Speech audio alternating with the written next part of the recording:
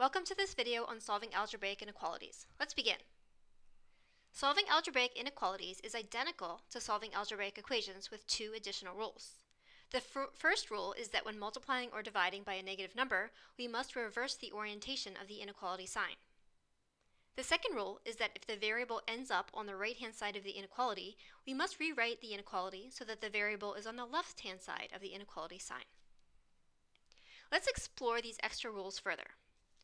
So remember, the first rule is when we multiply or divide by a negative number, we have to flip the orientation of the inequality sign. That means if we have less than, we have to rewrite it as greater than. If we start with greater than, it becomes less than. If we start with less than or equal to, it becomes greater than or equal to. And if we start with greater than or equal to, it becomes less than or equal to. So let's do some examples over here. So one example is negative 5x is greater than 10. To solve this, just as I would an equation, I have to divide both sides by negative 10. Well, negative 5x divided by negative 5 is simply x. 10 divided by negative 5 is negative 2. However, please note that I just divided by a negative sign. Since I just divided by a negative number, I have activated this extra rule. So this greater than sign that I started out with has to transform. It has to become a less than sign. So my final answer is not x is greater than negative 2, but rather x is less than negative 2. Again, please note this also applies to division as well as multiplication. So again, multiplying or dividing by a negative number. So let's look at this next example. This is actually a counterexample. So here we have 5x is greater than or equal to negative 10. Here notice I'm dividing both sides by 5. Well, is 5 a negative number? It's not. 5 is a positive number. So 5x divided by 5 is just x, or 1x. Negative 10 divided by 5 is negative 2.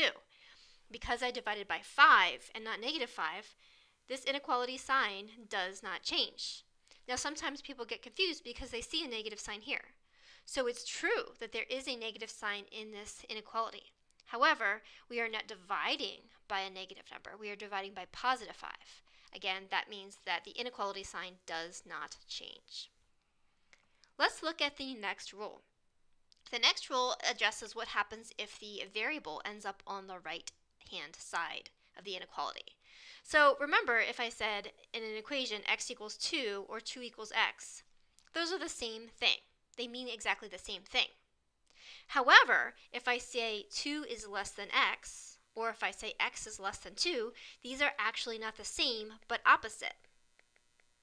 For example, if I said I am older than you, or if I said you are older than me, those don't mean the same thing. In fact, they have opposite meanings. We can't both be older than each other. If I'm older than you, that means you're younger than me.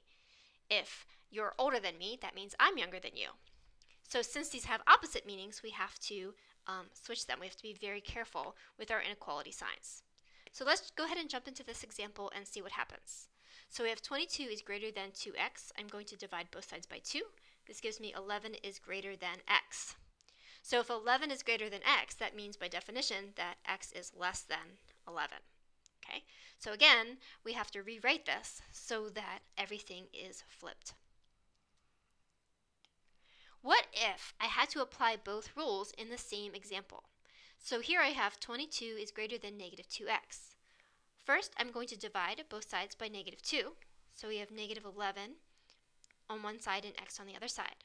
Then we have to decide whether this greater than sign is going to stay the same or if it's going to change. Well, I just divided by a negative number, therefore I must rewrite it as less than. So now I have negative 11 is less than x. But again, I have that other rule. My x is on the other side, it's on the right side. I need to have it on the left side. So if I switch the orientation of x and negative 11, if I put x on the left side and negative 11 on the right side, then I must also switch the orientation of my inequality. So negative 11 is less than x. What that means is that x is greater than negative 11. Again, saying that I'm older than you means that you are younger than me. Okay? If you want to switch the you and the me, then you have to change the inequality sign as well. Let's do some more examples. I encourage you guys to pause this video, try to work these on your own, and then unpause the video, maybe even skipping or fast forwarding to see if you're correct. So we have negative 9x is greater than or equal to 108. So I'm going to divide both sides by negative 9. So did I or did I not activate my rule? Well, I did, right? I just divided by a negative number. Anytime I divide by a negative number, I have to change the orientation of my inequality sign. So now I have 108 divided by negative 9, and the answer is negative 12. And of course, you can always use a calculator. So my final answer is x is less than or equal to negative 12. Let's do another example. Here I have 4x minus 3 is greater than 9. So again, for the most part, I can treat this just like an equation. And just like an equation, I am going to draw a line through my inequality sign so I don't get confused or switch up the two sides of the equation. So I'm going to first add 3 to both sides.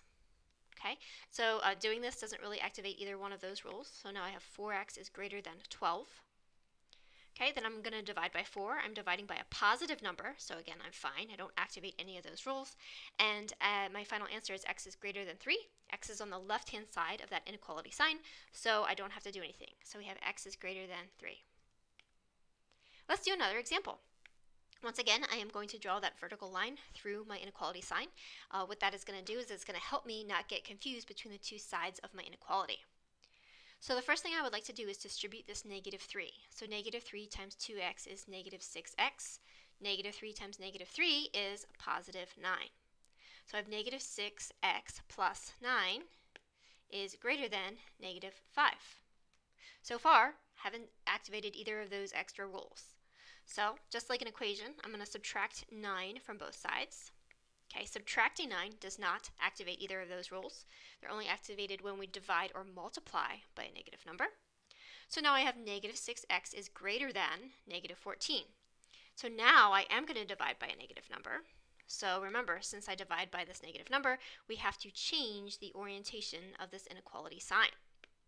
So negative 14 over negative 6, the negative signs cancel out. We can also reduce it. It becomes positive 7 over 3. And this is my final answer because x is already on the left side. Remember, we want fractions, not decimals. If you type 7/3 in your calculator, you're going to get something that looks like this, 2.33333. Okay, this is not an exact form. We cannot express 7/3 exactly as a decimal. We want an exact answer, therefore we have to leave it as an improper fraction. And again, you have to reduce it. Let's do a few more examples. So once again, the first thing I'm going to do is draw a line here so that I don't lose track of the two sides of my inequality. So again, just like an equation, I always like to move my variables first and then move my constants around. So this gives me 4 is less than or equal to 2x plus 14.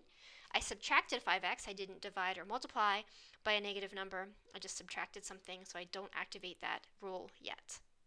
All right, let's keep going. Now let's subtract 14 from both sides. Again, subtracting does not activate that rule. So we have 4 minus 14, that's negative 10. So we have negative 10 is less than or equal to 2x. Now I would like to divide both sides by positive 2, right? And dividing by a positive number does not activate that rule. So I have negative 5 is less than or equal to x. Now I have a problem, right? I need my x to be on the other side, and I need my negative 5 to be on the right side. So remember, when I do this, the inequality sign does in fact change. Okay, so I have x is greater than or equal to negative 5. So let's look at this last equation. We have x divided by negative 2 is greater than 3. So x divided by negative 2 is greater than 3. So what do we need to do here? Well, the first thing we need to do is we need to multiply both sides by negative 2. So remember, when we multiply both sides by a negative number, that does activate that rule. So that means that the greater than sign is going to become a less than sign. So my final answer is x is less than negative 6.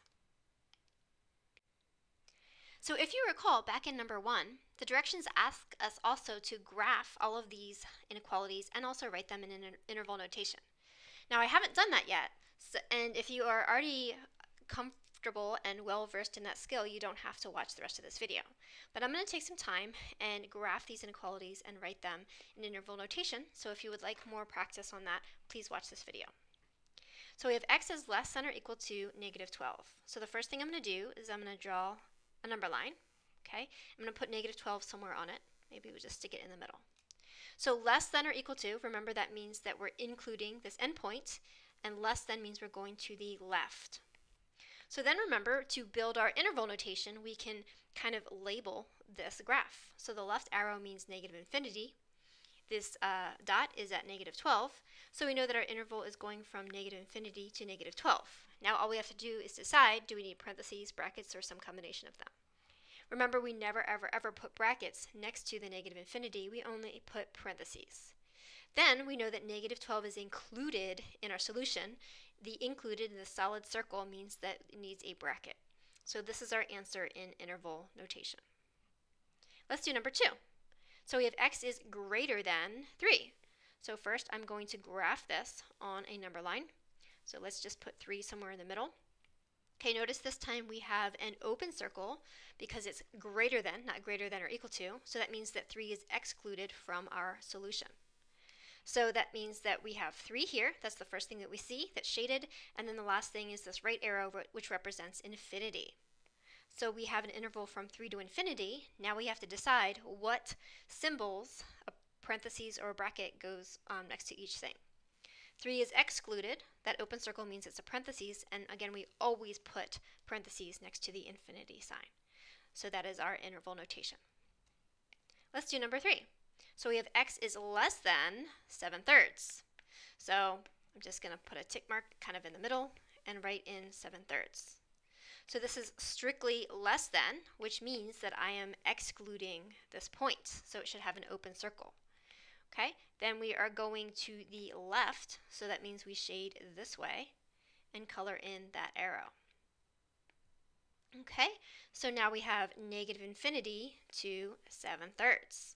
So now we just have to decide what should go next to each of these values. So negative infinity, again, always gets a parentheses. Don't have to think about it. Just put that there. Okay, 7/3 is it's less than 7/3. 7/3 is being excluded from our solution.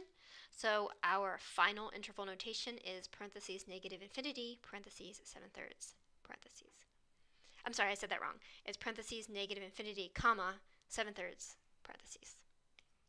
All right, number 4, we have x is greater than or equal to negative 5.